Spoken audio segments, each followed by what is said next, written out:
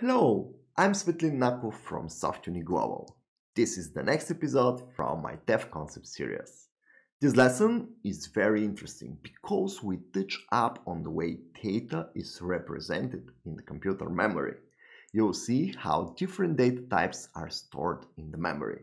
I will explain how integers are represented by computers, including positive integers, negative integers, and zero. Then I will explain how computers represent real numbers like 3.14 and why they use so-called floating point format, which is defined by the IEEE 754 standard. I will explain why in many cases, in many scenarios, the floating point arithmetic can fail and produce inaccuracies in the calculations. Yes, this is true, you'll see later. Finally, I will explain how computers represent data and text characters in the computer memory, and I will mention the text encoding standards and formats such as ASCII, Unicode, and UTF-8. Okay, make sure to like this video and subscribe to my channel if you enjoyed this lesson. And let's start with the lesson itself. In this section, we shall look inside the data representation in the computer systems. We shall learn how computers store integer numbers, floating point numbers, text, and other data. Integer numbers are represented in the computer memory as sequences of 8 bits, 16 bits, 24 bits, 32 bits, 64 bits, and others, but always a multiple of 8, 1 byte. Integers can be signed or unsigned. Signed integers can hold positive and negative values, and they tend to be used more often. Unsigned integers can hold only positive values. And this is natural. Some values in the real world can only be positive. For example, the numbers of students enrolled for a class. Other values in the real world, like the daily temperature, can be positive and negative or zero. Signed integers in computer systems use their leftmost bit as sign, where bit value 0 means positive number, and 1 means negative number. This is called MSB, the most significant bit. In this example, we can see how the most significant bit, the bit at position 7, in given 8-bit integer number can hold 0 for non-negative values and 1 for negative values. The positive value 18, for example, is represented by 000100010. Its leftmost bit is 0. The negative value minus 110, for example, is represented by 1, 0010010. Its leftmost bit is 1.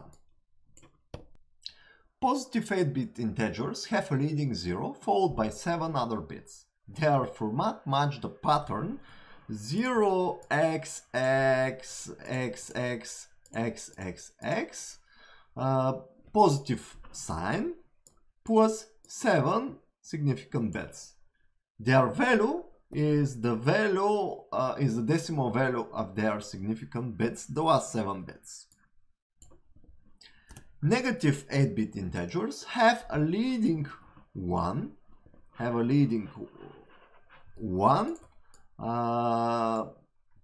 followed by 7 other bits. Their format match the pattern 1, y. Negative sign plus 7 significant bits. Their value is minus 128, which is minus 2 raised to the power of 7, plus the decimal value of their significant bits. The example below it is illustrated how the signed 8-bit integer, binary integer 100101010 represents minus 110. The most significant bit is 1. This. So the number is negative. The value is calculated as minus 128 plus the unsigned decimal value of the other 7 bits, which are 00001010, which is 18 in decimal. Finally, the value in the example, in the above example, is minus 128 plus 18 equals to minus 110. Following the rules we just explained about the bitwise representation of the negative integers, we can demonstrate which are the smallest and the largest signed integers. The largest signed 8-bit integer is 127, which is equal to 2 to the power of 7 minus 1, which is 0 followed by 7 times 1. This. The smallest negative 8-bit integer is minus 128, which is equal to minus 2 to the power of 7, which is 1 followed by 7 zeros in binary. The largest signed 32-bit integer is 2,147,483,647, which is equal to 2 to the power of 31 minus 1, which is 0 followed by 31 ones in binary. And the smallest negative 32-bit integer is minus 2,147,483,648, which is equal to minus 2 to the power of 31, which is 1 followed by 31 zeros. The table on the screen summarizes the ranges of the integer data types in most popular programming languages, which follow the underlined number representations that we discussed in this lesson. The 8-bit signed integers range from minus 128 to 127. This is the S byte type in C# and the byte in Java and many other languages. The 8-bit unsigned integers range from 0 to 255, and this is the byte type in C# and in many other languages. The 16-bit signed integers have ranged from minus 32,768 to 32,767. This is the short type in Java and C#. The 16-bit signed integer have range 16-bit unsigned integers range from 0 to 65,565, and this is the U-short type in C#. The 32-bit signed integers have range from minus 2 to the power of 31 to 2 to the power of 31 minus 1, which is from minus 2 billions to 2 billions roughly. And this is the int type in C#, Java and most other languages. This 32-bit signed integer data type is the most often used type in computer programming. Most developers write int when they need just a number without worrying about the range of its possible values, because the range of int is large enough for most use cases. There are also many other integer types. The 32-bit unsigned integers have ranged from 0 to 2 to the power of 32 minus 1, about 4 billions. And this is the uint type in C#. Most programming languages also have 64-bit signed and unsigned integers, which behave just like the other integer types, but have significantly larger ranges. Sometimes we need non-integer numbers like 1.5 or 0.25. In math, such numbers are called real numbers. Computers use the floating point number format defined by the IEEE 754 technical standard for floating point arithmetic with real numbers. This is the standard which is implemented by the computer hardware, microprocessors, smartphones, Wi-Fi routers, and other devices. This standard defines how computers represent real numbers which have integer and fractional part. The IEEE 754 standard defines arithmetic format, representations of the binary and decimal floating point data as a sequence of bits and encodings in the memory, rounding rules for floating point numbers. This is how the numbers which cannot be stored exactly are represented. For example, if we divide 1 by 3, we get an infinite decimal fraction which is rounded before storing in the memory. Operations, arithmetic and other operations over floating point numbers like sum, difference, product and quotient of two numbers.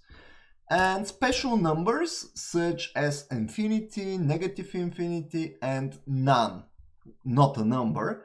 These special values behave in a special way defined by the standard. For example, infinity plus 1 is equal to infinity. Floating point numbers are stored as sequence of bits which represent three separate parts: sign bit, mantissa, and exponent. The sign bit specifies whether the number is positive or negative. The mantissa holds the meaningful value of the number. It's so-called precision. Bigger mantissa means higher precision. The exponent holds the magnitude of the number. For example, 2 to the power of 20 or 2 to the power of minus 3. It's a multiplier for the mantissa used to represent very big numbers and numbers very close to 0. This is an example of 32-bit number in the IEEE 754 format. This is the sign, this is the exponent, and this is the mantissa. These 32 bits represent the real number value of minus 21.15625. The details about the mantissa, exponent, the sign bit, and how they exactly represent floating point numbers are a long story, which is not covered in this lesson. And you can find more information in internet if you have time.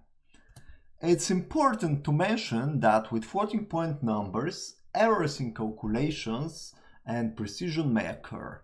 This is quite frustrating when we are processing, for example, financial data and money, and we find incorrect results obtained from correct at first sight calculations.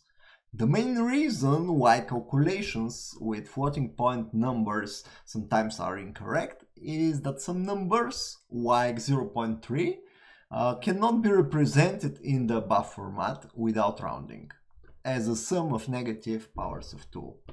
To illustrate this, we can open the IEEE 754 converter online, and we can check how 0.3 is rounded when it is stored as a floating point number. So this is the online tool, and we enter 0.3 here, and we see the value actually stored in the float number, which is obviously different than 0.3. You can play with this tool to understand better the floating point numbers representation. Computers represent text characters as unsigned integer numbers, which means that letters are sequences of bits just like the numbers. In computers, the text characters are the letters from different alphabets, the digits, the punctuation charts, and other textual symbols which we can see in the text document. The ASCII standard represents text characters as 8-bit integers. It is one of the oldest standards in the computer industry, which defines mappings between letters and unsigned integers. It simply assigns a unique number for each letter and thus allows letters to be encoded as numbers. This is how the ASCII table looks like. You can find it in internet.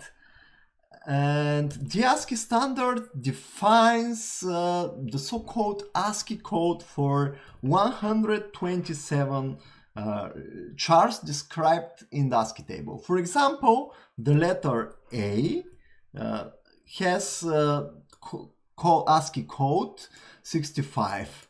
The letter P has ASCII code 66. And the plus sign has ASCII code of 43. The hex and binary values are also shown and are useful in some situations. ASCII comes from the abbreviation American Standard for Information Interchange and includes the English alphabet, the digits, many punctuation symbols, and some special characters. It does not support Cyrillic, Greek, Arabic, Chinese, and other alphabets. Only English. Okay, we know that Latin letters are represented by 8-bit numbers in the ASCII standard, but what about the other alphabets? The answer is the Unicode standard. See unicode.org. The Unicode standard represents more than 1000 text characters as 16-bit integers. Unlike ASCII, it uses more bits per character and therefore it can represent text in many languages and alphabets like Latin, Cyrillic, Arabic, Chinese, and Korean, Greek, Japanese, and many others. Unicode is universal by design. It covers more than 1 million of letters, special symbols, and glyphs, and uses internal encoding schemes to overcome the range of 16-bit integers, which can store 65,536 different values. Unicode is developed over the time, and with each new version, new characters are added like the emoji symbols.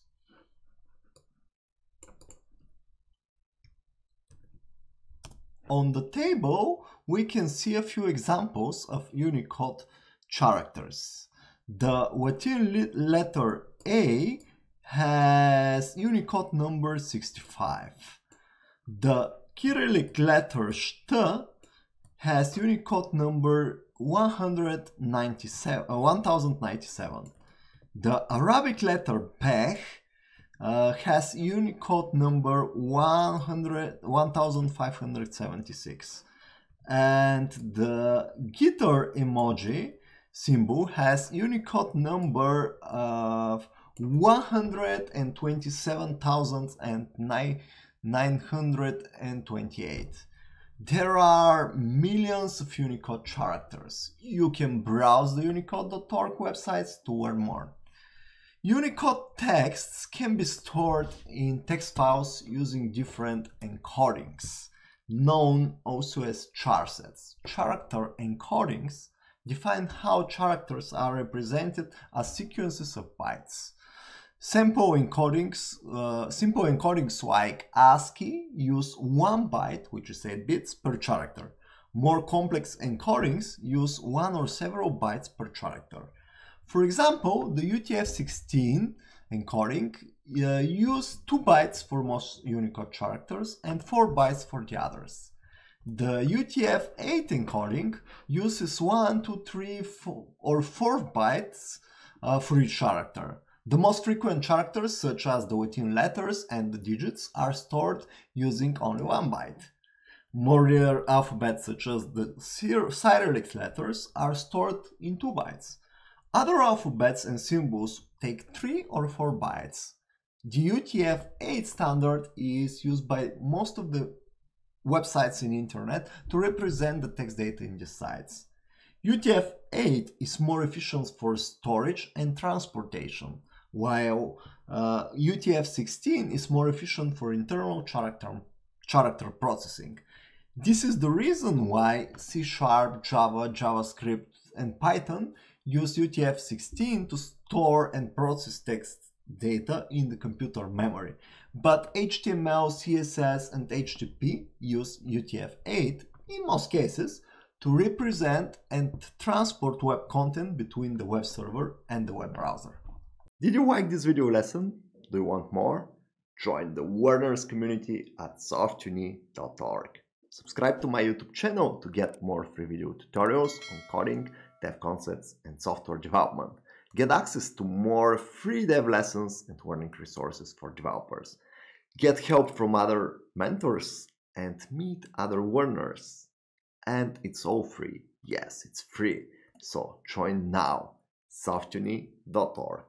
Meanwhile, check out my other videos from Dev Concept series and in everything else in my YouTube channel, well, because I explain and demonstrate main concepts and technologies from the software development profession, along with code lessons, video tutorials, and project-based learning.